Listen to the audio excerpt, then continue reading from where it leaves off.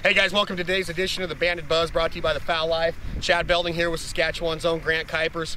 Buck Paradise Outfitters, guys. Great morning. Grant's coming back from hauling grain to one of his deer camps yesterday. Sees a group of geese come down, follows a dirt road out. Tell him what you saw, Grant. Loaded up 4,000 or 5,000 birds, ducks, Canadas. Got me excited. I actually came up and harvested this field for this guy, and I knew it was going to be good, so I kept an eye on it. It's a good long ways away from home.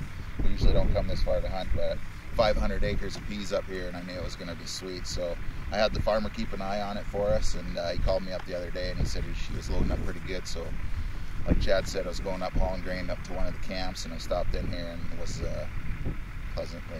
And when you get a report like that, guys, we scouted our butts off yesterday, get a phone call from Grant, there's a message on my machine, on my voicemail, and sure enough, he says it's loaded up, so we get excited. Got up at 4 o'clock this morning, ate some Cheerios.